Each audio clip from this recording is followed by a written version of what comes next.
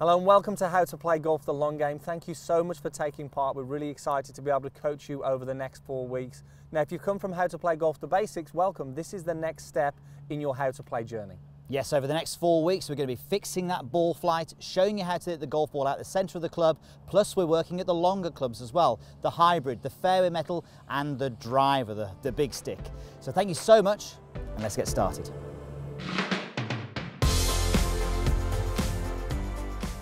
In golf, there are lots of words that don't often make sense. So today we're going to be talking about the square, open and closed club face relative to the club head. So Andy, what is a square club head? Well, square club head is basically when the club face is pointing at the target. We're talking about setup and impact here when the club strikes the golf ball. So really, this is what we want. We want to get the club face pointing somewhere close to where the target is. Now, if you're a right-handed golfer, an open club face is when the club face will point to the right.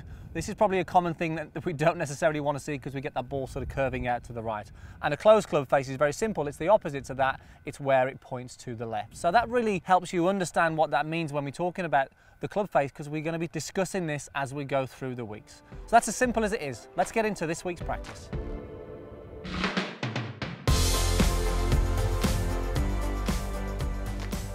It's now time to get into your practice, and what better place to do it on the 9th fairway here at La Reserva at Soto Grande. Beautiful hole, Andy, coming up. Looking forward to you playing your shot. So if you've done how to play the basics, or you've got some experience in golf and you've been building a swing, that's fantastic. But what's starting to probably happen to you now is you're starting to get the golf ball going right and left, and it could be a consistent bad shot. So what we're going to be doing in this practice segment is working really hard to show you how to get rid of that shot and also understanding what may be causing it. So there's two main things that we need to look for: the club path and the club face. Now, the club face is the most important one, so that's the one we're going to focus on today. So Andy, if we've got a golf ball which is going to the right and to the left, we know we've got to look at the grip, haven't we? So let's go with a right-handed golfer. If the ball was going to the right, how could the grip be influencing this? Yeah, do you know what? No matter what level you are, I think we have to look at the hands as well, Piers, because it's just so influential on what this club face is doing. So don't really bypass the grip. It's a great place to actually just come back to. So if we're hitting it to the right and we're a right-handed golfer, we often see that the hands are too far round to the left. We call this a weak grip. So if I just exaggerate this, I'm going to get the lead hand a little round to the left like this. I can't see any knuckles on the back of that hand. I'm going to get my trail hand a little too far round to the left, where the V between the thumb and forefinger point to my left shoulder. This is a weak grip. Now what happens here now, as I swing back and down, the club face will want to return to the right, open. And we know that open club face wants to get the golf ball starting out to the right. So we'll start to see these as we play golf, and then we'll have to make compensations in the golf swing, which we don't want to do either. So if we can really build a very neutral grip or very consistent grip, it makes it so much easier to produce an efficient swing with as little compensations as possible. And this is really, really important. Andy is saying here that if you don't get the grip correct, you make compensations. So we're definitely going to stress that start with the grip so these compensations don't come into your swing. So I'm going to ask you to hit a shot with this weak grip. Okay. I'm probably not safe here, am I? You're definitely not safe. So I'm going to come over here. This ball is definitely going to the right. Okay, so both hands round too far to the left. I'll do a normal golf swing here. You'll just see where this ball starts off. And that was no difference in terms of what I was doing there, but the grip is, I mean, it's very short as well because the club face is open, it adds loft, and it's really weak, which we don't want. So that's you just doing a normal shot there with just a very poor grip. Exactly. Wow, okay. So let's look at the person who's hitting the golf ball left for a right-handed golfer. So this is a really common one as well. We get the hands too far round to the right. So you can see now here, I can see the hole at the back of the hand here, all of the knuckles. You can see the logo on the glove is facing the camera. The right hand often gets too much underneath the club like this. This is what we call a strong grip, and this is going to have the opposite effect of what we've just seen. As I swing back and down now, the club face will want to return and point to the left in a closed position. The ball's going to start out left, and I'll probably be hunting for the golf ball in the trees down there, which we don't want, obviously. Hit one here, let's see it go. I might lose this golf ball, Piers, here. Again, really important. This is the grip that we often see people start with. They get a little bit too much round to the right. Okay, so I'm really, you can see I'm getting those hands really round to the right there. Normal golf swing. And you can see that ball starting left. And I'm definitely going to be hunting for that. But if you were two people hitting ball right and left like that, I wouldn't like to be playing golf with you. I'd have Exactly. a quiet time, that's for sure.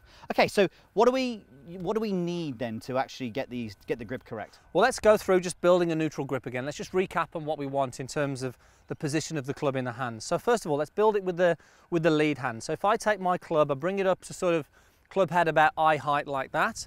Now I'm going to position the lead hand just to the side of the club like this, and I'm going to place the grip diagonally across the base of the little finger, across the heel pad, diagonally through the bottom part of that forefinger there. So if I just make sure I'm in a good place there, and then close my hand, I now have a neutral grip. Now when I'm looking down at this now, I can see 2 to maybe 3 knuckles. The thumb is slightly down the right hand side of the club.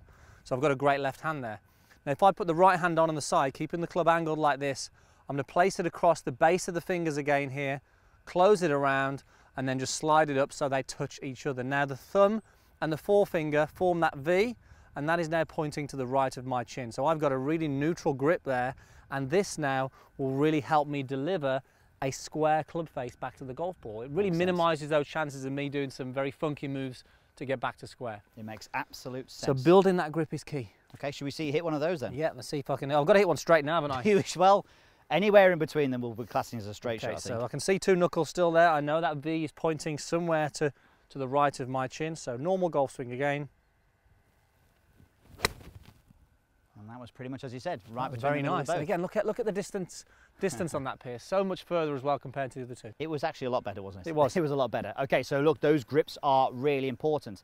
Now, this is something you may be asking, well, we're still talking about the baseball grip. There are some options on how you can intertwine the hands and the fingers. So Andy, there's a couple of simple options. What are those? Okay, well the first one, let's talk about the interlock. This is probably the first thing that most people get told that they need to do. You need to join the fingers together. Well, Tiger Woods and Jack Nicklaus do this one, so it makes sense. Exactly, yes. So the interlock is when the little finger on the trail hand just sort of interlocks with the forefinger on the lead hand like that. So we just lock the fingers together. Now we don't want to go too deep in like this, because that can cause some poor things. We just want to join them together lightly like that, making sure that the hands stay in the very similar place. We don't want to lose the positioning. This is really important. Again, really important, as Andy was saying before, bring the hand in from the side. As he says, we don't want to be coming underneath like that. Yeah. That's going to be really bad for you and cause a bad grip. Exactly. Let's go to the overlap. This is something that I actually use. So there's the baseball. The overlap is just literally overlapping the little finger on the glove hand like that. So you can see there, I'm just sort of lightly resting it on the knuckle. This is something that I feel comfortable with. What we would say is there's nothing wrong with the baseball. There's nothing wrong with any of these. Just do what feels comfortable. But most importantly, do what gives you the results. If you're having to go with a few of these and one feels more comfortable than the other, stick with the one that feels comfortable to you and actually works. That's the important thing. Okay, absolutely. All right, so look, we've spoke about obviously how the grip influences the club face. How about the first part of the backswing? We call that the move away. How can that influence right and left shots? Well, it's so important that we get off to a good start in the swing, because if we get off to a poor start with the club face moving all over the place, again, we have to make some adjustments, some compensations. So if we can just get it starting in the right way, it's going to make things so much easier for you. So let's talk about the right shot, Pierce, yeah, to start with. Yes. So in the move away, somebody who hits it a little bit too much to the right, we want you to check this. So as I swing back now to what we call waist height position, if the club face is sort of pointing too much towards the sky, this leading edge too much up, this can cause the ball to go to the right. It might even be more than that. This is what we call open. Now, if you're hitting the golf ball to the left, we often see that the leading edge or the club face is pointing down towards the ground now. This is closed. So these sort of positions, these excessive movements of the club face can influence the impact. Now, in an ideal position, ideal point, we want the club face to be parallel to the spine angle like so. So if the club face is parallel to the spine angle here, we are off to a good start, and it means we're not going to have to make those little adjustments to get it back on track. Yeah, I think this is really important. We're not actually trying to say that there's only one way to swing. It's important for you to develop your own swing, but we want to make sure there's a few key positions that if you can put it in that area, you're definitely going to be a lot better off. And the one thing that I will say going into this, Andy, is that the grip massively influences the move away as well, doesn't it? So if you've got a hooking grip, you're probably going to be in a hooking place when it comes to the move away. Now the way I like to practice this is I'm just taking my setup, and you can do this at the range as well. You can either video yourself, use a mirror, or if you haven't got those things, swing back to waist height, take a look and see, is that club face in a good spot? Now, if you do this without looking, you swing back and you then take a look and you can see the club face is sort of wanting to be open or closed, then you have that sensation. So then rehearse the moves until you get the feeling of what is good. What is it when that club face gets to that sort of parallel to the spine angle? And you'll start to rehearse this move then, and the more you do this, the more it's comfortable and the more consistent you're going to be from doing that as well. Suddenly, what you do at work, your workload is going to get a lot worse. What you do at home, you're going to do a lot less around the house as well, because you'll be practicing this all the time. And I think a video camera as well on the phones now is also a good way of just checking this. I'm going to hit one more shot, Pierce, because that last one was nice. So I'm just going to go with the way I would rehearse this on the range. So normal setup, obviously I've got a good grip here now. I'm going to swing back, take a look. That club face is looking good there. I like it. Okay, now I'm going to go. See if I can produce another good one. Again, nicely on the green there. Again, it makes such a difference if you can get that first part right. It sure does. So we hope you're enjoying the video. If you are, hit that thumbs up. And if you've got any questions, make sure you leave them down below. And also don't forget to check out the rest of the plan over at meandmygolf.com.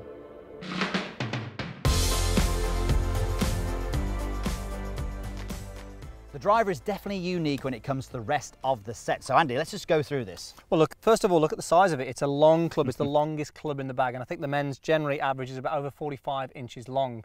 But you've also got a few different things. This shaft is carbon fiber, so it's graphite. Obviously in the steel, in the iron, sorry, you get a lot of steel shafts. But generally with the driver, you're going to see this graphite carbon fiber, which is very light because it helps you swing the club faster. Remember, this is all built for speed. Then you've got the heads, a great big whopping head, which hopefully gives you a little bit more room for error on the face here as well. But then you have the options in loft, anything between 8 degrees and 15 degrees loft, depending on your swing speed and actually how you swing the golf club. So there's quite a few options. And also in some of the latest drivers, you'll have this adjustability in the club where you can actually move some of the weights around and play around with it to actually complement the things that you're working on. So certainly a very different club to hit, but unique in the fact that it's very long, it's designed for speed, and it's quite forgiving. So much fun when you actually get to use this as well. It definitely is. Now you know what it's about, it's time to hit it.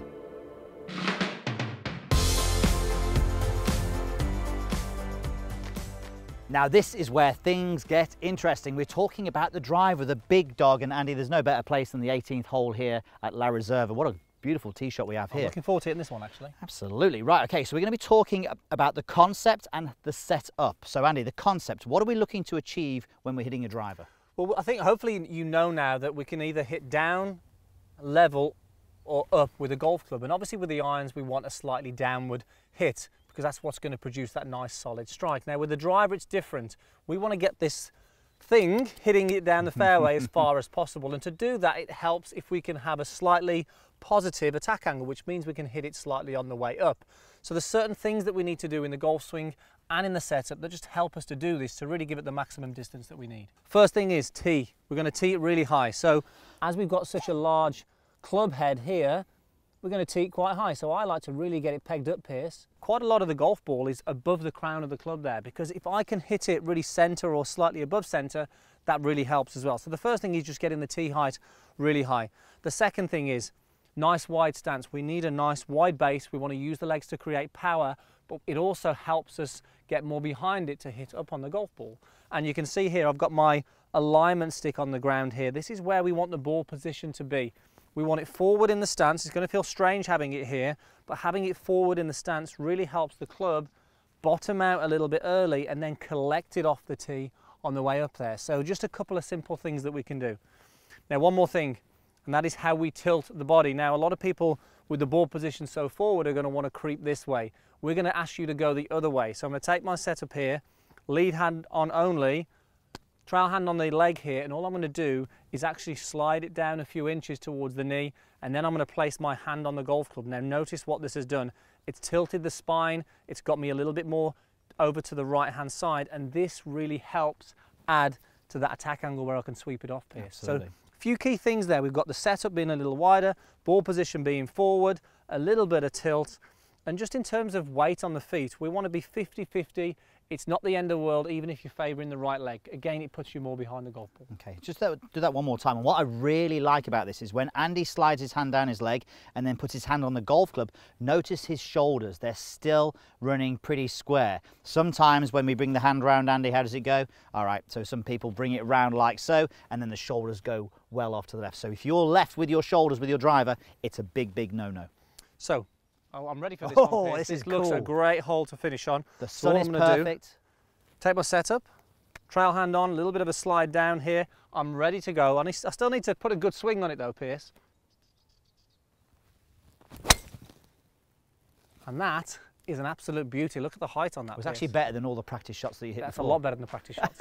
I'm warmed up now. Absolutely. All right, so look, this is your practice for week 1. First of all, we want you to have 2 practice sessions a week, hitting 50 golf balls on those practice sessions. And then we need to break it up. So you hit 10 shots working at your new grip, 30 shots working at the club face move away, making sure the club face is square, and then your final 10 shots with the driver. Yes, exactly. And don't forget, if you want to take part in the rest of the plan where we cover so much more, including how to hit the hybrids, the fairway metals, how to create power, and a beautiful flowing golf swing, click the link in the description, and we look forward to coaching you through the rest of the plan. Thanks again.